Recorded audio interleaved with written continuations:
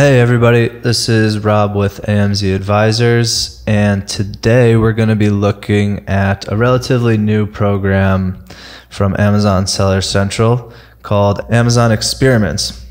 And what this program does is it allows you to pretty seamlessly split test different parts of your listing so that you can update content without really having to do anything, and you can see which content is performing better. So in this video, we're going to set up a main image experiment. And so it's important to remember that this feature is only available for brand registered sellers. But if you are brand registered, you should be able to go over to this brands tab right here on the end. You can choose the option to manage experiments, and that will take you to the dashboard. So once you get into the dashboard, you'll see your active experiments and total experiments. You can use this little button here to toggle back and forth if you only want to show the active experiments. And within this dashboard, you have three options for creating experiments, and you can find them using this create a new experiment button. Once you click here, this will open up a drop down and you'll have the options for A+ content, product title, and main image. And for this example, I'm going to show you how to set up an experiment for a main image. So I'm going to just go ahead and click right here on main image, and you're going to get a pop-up window here that's going to allow you to browse your catalog and look for an ASIN or a product. You could either search by your title or your ASIN to find it, or you can choose a product from the list that they have automatically populated here. So we're going to do this product right here. And so what you can do next, since it's eligible, is you can click the blue select reference ASIM button. And what this is going to do is have you name your experiment first. So I'm going to call it main image, and then we're just going to do dry erase alphabet and number flashcards. All right, so after you name your experiment, you're going to have options for your duration here. They have options between 4, 6, 8, and 10 weeks. You can see the default is 10 weeks. They also give you your start date and your end date. Once you choose an option, your end date will be automatically adjusted. You can see if I change this to 8 weeks, we'll go 7/12. For this experiment, we're going to let this one run for 4 weeks. So I'm going to choose 4 weeks for my duration. After this, they want you to put in a hypothesis, just so you can kind of keep track of what your goal was and what you were trying to do. So changing X into Y will Z. So for this example, I'm just going to say changing, if I can type, changing our main image will result in higher click-through rates and drive more traffic to the detail page. Okay, so that's a very basic hypothesis there. And the next thing you're going to have to do is it's going to show you what your ASINs are that are enrolled. It's going to show you version A, which is the main image that's currently being used. It's going to ask you to upload a new image, which will be your version B. So I already have another image. It's basically the same thing. This is a tough product to kind of have a different angle. But what we did was we just took a head-on shot of the box, which you'll see in a second.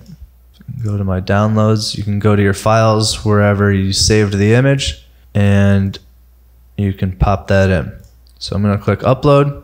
We'll let that process for a second. And now you can see we've got an image straight on here, and this one kind of looks like it's a box. So this is kind of an interesting test. It's very minor. If you have a different type of product, maybe you want to change the angle or something a little bit more dramatic, this is about the only difference we can really do with this product. So it's still worth testing though. So the reason these experiments are so beneficial is obviously because if you're going to split test this stuff on your own, or A/B test it, some people call it, you're going to have to go in here to the back end to this listing, and you're going to have to change the image periodically. You're going to have to do it for equal time periods. And then to see what's working better, obviously you're going to have to go over to your reports. You're going to have to get reports for different date ranges. You're going to have to look at your click-through rates and your conversions and all of that stuff. So at the end of the day, this dashboard just simplifies that entire process. It will automatically switch between your version A and your version B. It will give them equal time over your 4-week duration.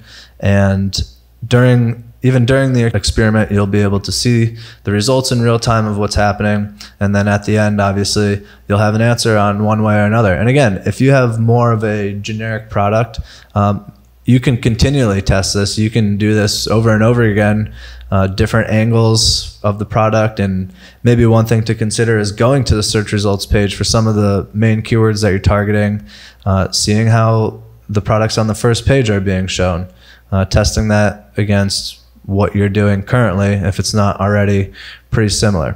So once you have your version B updated, you have it named, you've set all of your duration, you could change the start date if you want. I want this to start as soon as possible, so we're going to leave it where it is. And then once you put in your hypothesis and all of these other fields, you can go ahead and you can click to schedule the experiment. And once you've done that, it's going to populate here in your total experiments section until it becomes an active experiment. So you can see that this one was submitted, it's pending content approval, and once it's successfully scheduled, it will say scheduled successfully instead, and that's pretty much it. So now all you have to do is, once it's running and it's live, you can come in, periodically check, you can see how it's performing, which version A is performing better than version B or vice versa.